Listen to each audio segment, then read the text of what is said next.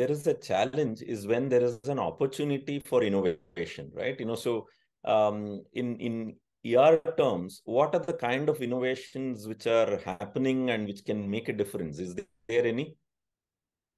Yeah, definitely.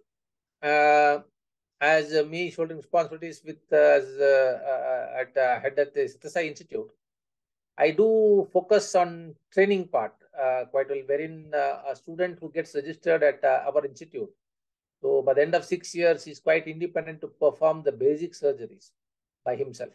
That process takes around 6 years, and after that, if he's genuinely interested, he sometimes they continue in our own institute.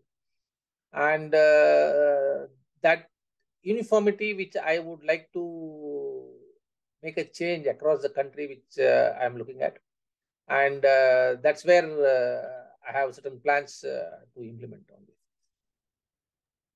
Okay. So one is education, right? So that is one way. And when we talk about innovation in healthcare, so I used to be conducting many training programs in the healthcare for innovation and enabling innovation.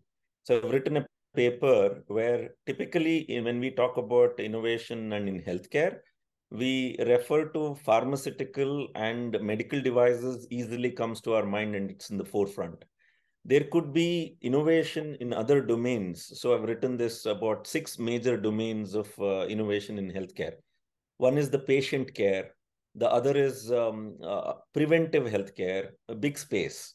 Yes. And you are also referring to that, where many cases can be prevented here, right? And the policy, innovation in the policies, just the way you were talking about, even in the education policy and so on. So then there is another major one, which is process, in the space of process where innovation could be possible, right? So the 6 being medical devices, pharmaceutical, then process, policy, preventive healthcare, and patient care. These are the 6 different areas or the domains of innovation possible in healthcare.